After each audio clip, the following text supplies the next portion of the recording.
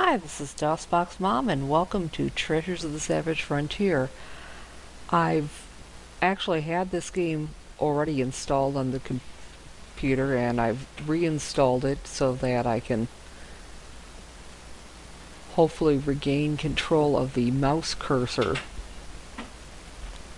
to switch between DOSBox and CamStudio. But anyway, so we're doing the initial setup now, which is something that you'll usually see at the beginning of a DOSBox game. We're going to pick Sound Blaster since I know that DOSBox has very good support for Sound Blaster, and you'll get really nice sound that way.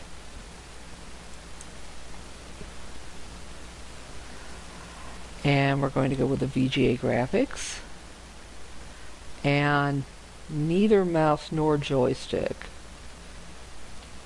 Just keyboard controls, which will work just fine. And that's the default path to our save directory, which should work as long as you've got both Gateway to the Savage Frontier and Treasures of the Savage Frontier set up in the same directory on your computer. Then you mounted that directory in DOSBox, of course. Yeah. You only have to do that the first time you're loading the game. Here's the intro music. Gorgeous, as was the music for Gateway to the Savage Frontier. Lovely VGA graphics.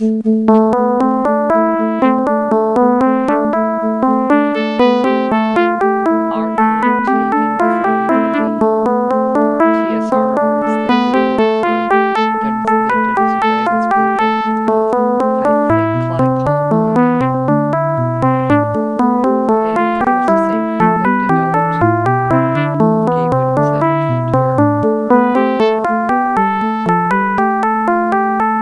Frontier. And press P for play. And then you can initialize the mouse or joystick from here, but if you're doing that within DOSBox, you're not going to be able to move the cursor outside DOSBox, whether you've got the mouse initialized or not. Now, since we have a party that went through Gateway to the Savage Frontier, we're going to load a save game from Gateway, and we're going to choose Save Game A. And notice it's telling us cannot use this, that, and the other thing, so it's going to strip away some of our magical items. We'll still have quite a few left. We should have pretty much all our money, but nothing's going to be equipped.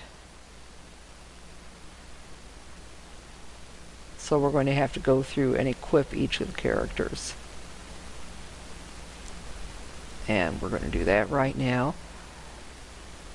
The party's in the same order that it was at the end of the previous game.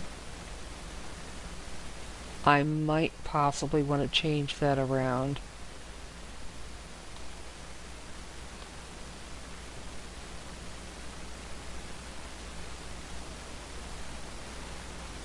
And I'm going to give this sword, say to our straight fighter here.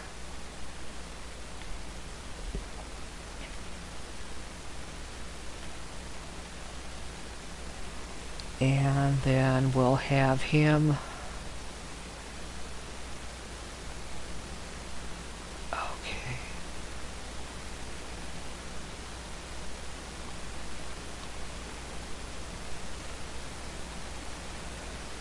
That should do.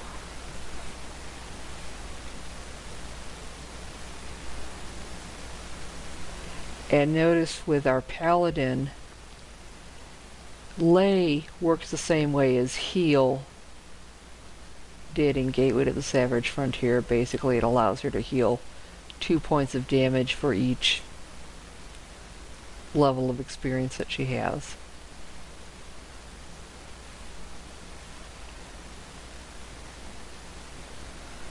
And looks like she's going to need some non-magical arrows.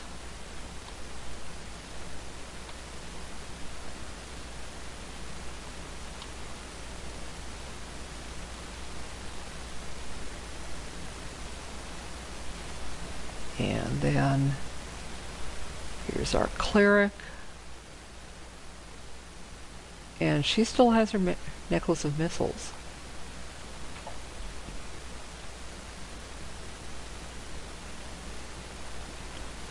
And you'll notice both of our mages have some magic scrolls that they picked up toward the end of the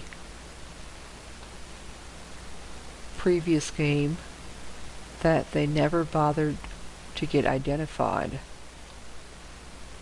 And yes, she does have leather armor, but since she also has braces of armor class 4, those are actually going to give her a better armor class than the armor will give her. Unfortunately, she's not able to use those nice magical longbows because apparently that's not allowed for thieves, which stinks.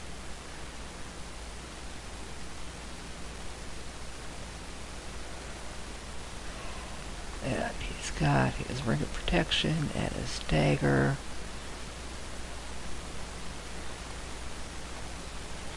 Okay, that should be everything. We're going to have some magic gear that we can sell off probably.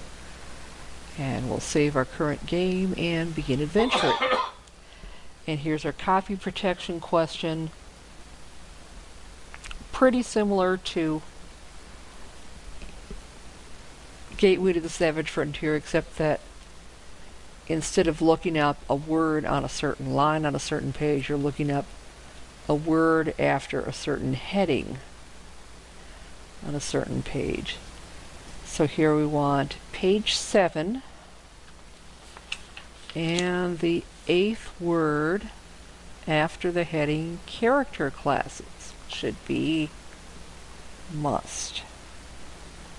It must be must. And here's our intro. Late summer in the valley of Desarin is a time of subtle beauties and quiet thoughts. On a hilltop above Yartar, your party spends a lazy afternoon of food and friendship, recalling your great triumph at Escor. No, it must be a dream. The green hillside has become a cold stone floor. Dark ceilings have blotted out the bright blue sky. Worst of all, the sweet songs of the birds have become the strident clank of armor. You recognize the familiar face of your old friend Amanitas. Oh, dear, he says. 1, 2, 3. They all made it. I was afraid I'd left out a word or two. Once while fighting owlbears, I summoned 2 white rabbits, 3 vials of sensuous silvery moon perfume, and a stuffed fish and a plaque inscribed to Old Boggy from the boys. Amanitas collects himself and explains to your party where you are and how you came to be here. You record his words as the introduction to your journal, which we have right in front of us.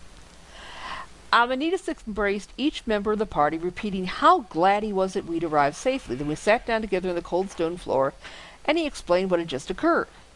Dear friends, he told us, I'm truly sorry for having pulled you away from your well-deserved rest at Yartar. It was my hope that your great victory at Escor would make the savage frontier safe from its enemies and allow you to resume normal lives. As normal, I suppose, as life can be when everywhere you go people rush up to shake the hands of the heroes of Escor. Sadly, recent events have made this return to a peaceful life impossible. You're in Llorkh, far to the south and east of where you began this day in Yartar. We sit now in the ancient stronghold, that same stronghold where you had met with the besieged dwarves as you sought the final statuettes on your last adventure. Just weeks ago, the Zhentarim legions and their allies were decimated by the monsters you summoned to the plaza of the ancient temple at Escor. The surviving orcs fled back to their mountain kingdoms, and the trolls limped back to the moors. The shattered forces of the Zhentarim themselves retreated south, following the path that leads around the great desert through Llorkh, the one city they still controlled. The first bloodied fighters staggered into Llorkh last week and collapsed in the street, babbling about the hordes of monsters who had defeated them. Word quickly spread among the dwarves that you had destroyed the Zhentil armies, and that more survivors would be returning soon. The dwarves realized that this was their one chance to revolt, to rise up and throw off the Zhentarim invaders. Weapons were distributed, old plans reviewed, and the first attacks were launched that very night. But Lord Gyldar, the Zhentarim impostor who murdered the last dwarven king of Llorkh, is no fool. He had held back a large force of fighters and loyal monsters, forces he was supposed to have sent on to Asgore. They know that if they're pushed from Llorkh, there's nowhere else to go, and Zhentarim is very far away. They fought the dwarves bravely at every turn, and both sides have taken terrible losses as they struggle to control the city. Milzor, the dwarven leader, sent a messenger to me at Secomber seeking help. I arrived this morning and immediately realized that only you, the heroes of Asgore, could save the city and its brave dwarven rebels. I cast the spell that brought you to this fortress, and I pray that your skills and wisdom will prevail over the evil forces that seek to enslave these noble dwarves. If you can free the city, please come to visit me at Secomber as soon as possible. I must return there now, for already I am receiving troubling reports about strange new events in Savage Frontier. Your help may be needed elsewhere, too, and soon.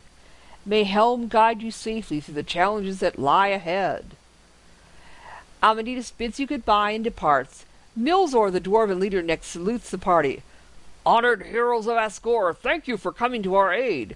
We will not stop the rebellion until we throw off the greedy Zhentarim who stole our city and killed our king. He rushes from the room. The party is left alone in the ancient fortress. So I believe, if we take a look at the map, this should be about the same part of the old castle where we met some friendly dwarves the last time. So, if you remember my walkthrough of Gateway to the Savage Frontier, this is a repeat of that map. Yeah. You know, actually, since I had reinstalled the game from scratch, I could have loaded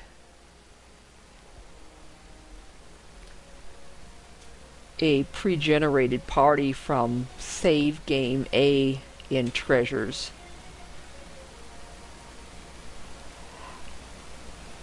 And that party would have had armor already equipped, spells already memorized. However, the party I transferred over is probably going to have slightly better equipment and more experience than any pre-generated party would have, or a party rolled up from scratch. So we need to save the game and memorize spells. Now our ranger and our paladin aren't able to memorize any spells yet, and of course our straight fighter doesn't know any spells. So that brings us to our cleric. Notice none of the spells that were memorized at the end of the previous game are memorized at this point, so we have to memorize things from scratch. We're going to have the cleric take Bless, Detect Magic, and a few Cure Light Wounds. Then perhaps Find Traps, and a couple each of Hold Person, Silence 15-foot Radius, and then Prayer, Dispel Magic, and Remove Curse, which I think are the most useful of the third level clerical spells. And we're going to keep those. Then we'll have this mage who, since she's multi-class, probably isn't as experienced as the other guy. Memorize Charm Person and some other spells, and we'll finish memorizing spells off camera and come back afterwards. See you then.